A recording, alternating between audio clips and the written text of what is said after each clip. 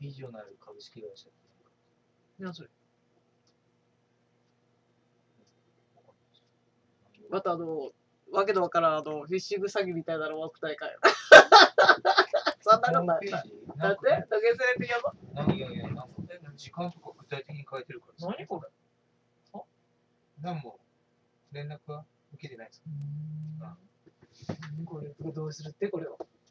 なんていうところ。先日はなんとか連絡で確認失礼いたしました。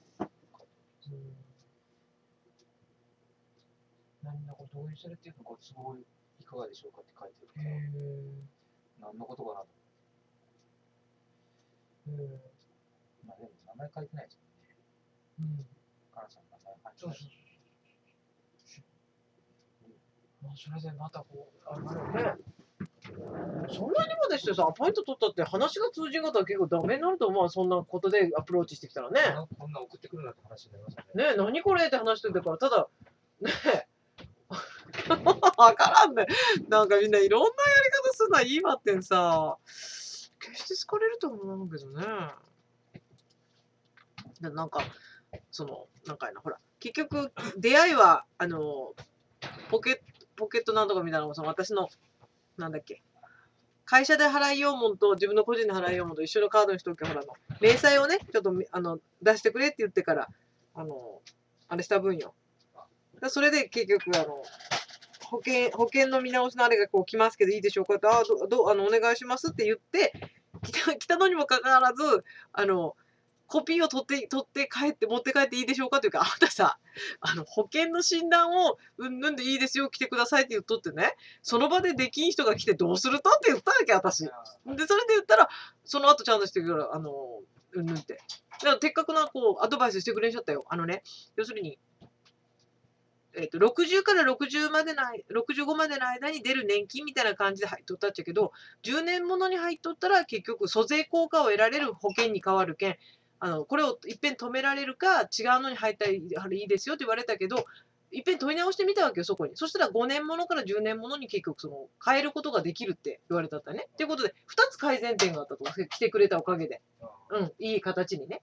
それで、まあ、要は、だから、もう一つ3つ指摘されたっちゃけど、1つはもういいかなと思ったけど、今ちょっと考え中ではあるっちゃけど、その女の子はさ、あんたさ、ガキの使いやないっちゃけんで、そんなね、もう私全部見せますよって言っといて、それをコピーして持って帰らないか判断できんようなあなたが汚い顔面もって逆に言ったわけ。たださ、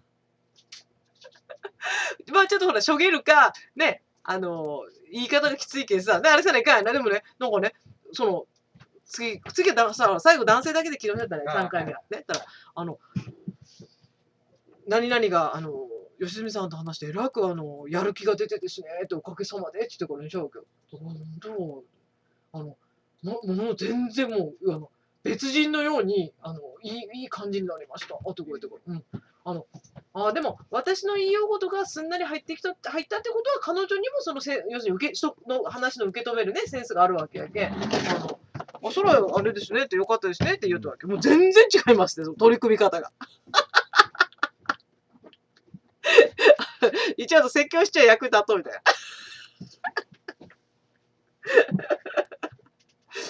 いや、みんなね、本当のことを言われたいとよ。今、なんか、褒めて育てるなんて言うけどね。やっぱり本当のことを言ってください。だってね、最根端にも書いてあるっちゃもん。厳しいことを言ってくれる友達はありがたいって。で、それが分かる子っていうのは伸びるよ。前ね、オフィス情報誌にさ、メールアドレス間違って出たわけよ、結局。8万円もかけるような広告よ。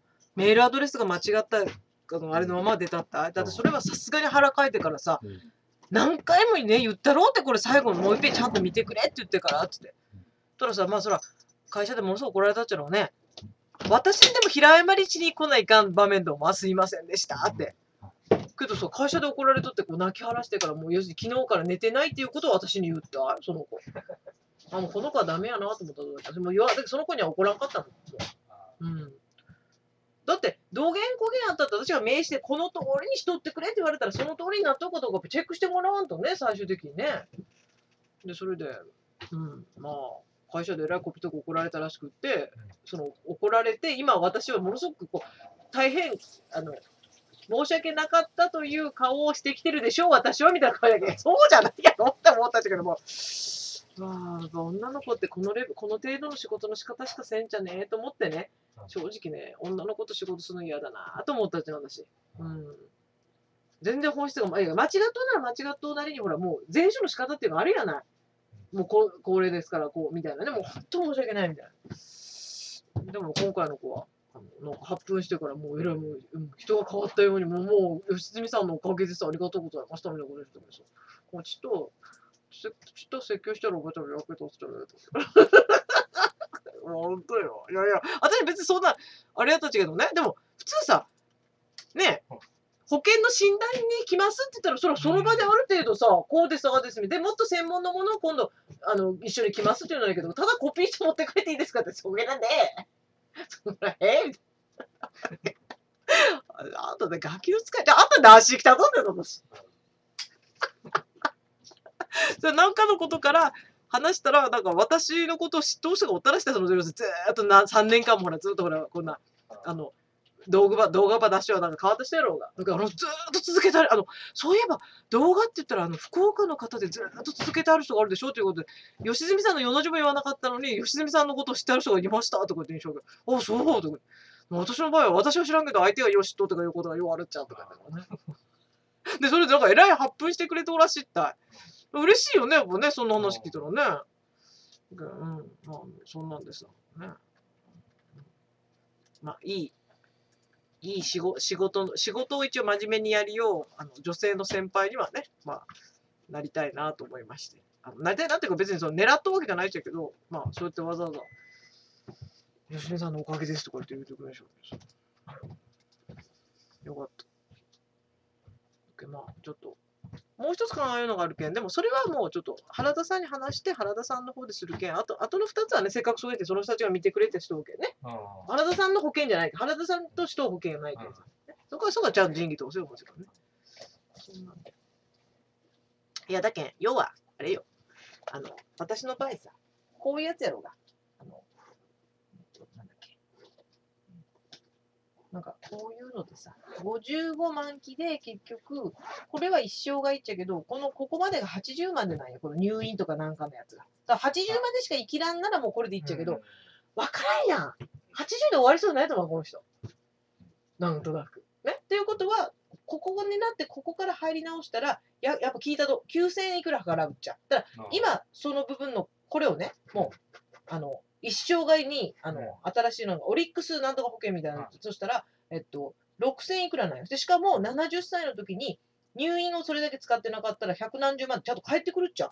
返ってくる保険。そして一生涯。だから今、55でここに変わるよりも、今変わっとった方がお得なわけ。で、ここはもう残すと、ここは。っていうやつ。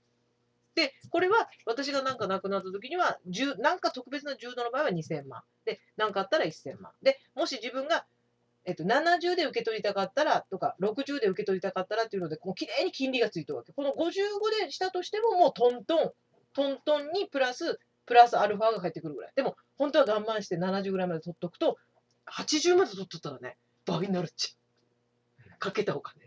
でも80からもらったって使うことがないよね。悩むね、これね。それなら60ぐらいでもらっといて、ちょこっと利息がついたぐらいでした方が、その代わり私が使ってしまうわけは、あれがないって、ほら、私が死んだ時どうっていう。で、これでもね、私が24歳から自分でずっとかけとったやつで、ここは自分のこう自由にしていい領域やもんやけどね。だからまあ、いつ、解約するかは、楽しい悩み。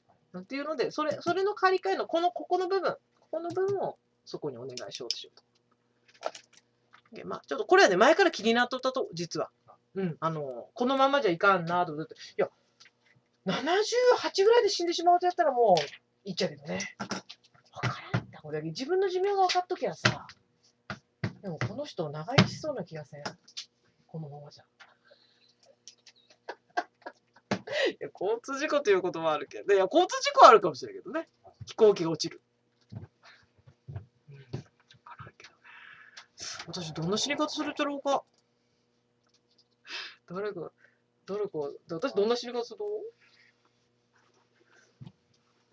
畳の上じゃ死ねんよね。だって畳ないけん。多分家の中じゃない。家の中じゃない家の中じゃない。どこで死ぬとか。じゃあ、明日、明後日よろしくお願いします。はい、わかりました。はい。はい、お疲れ様です。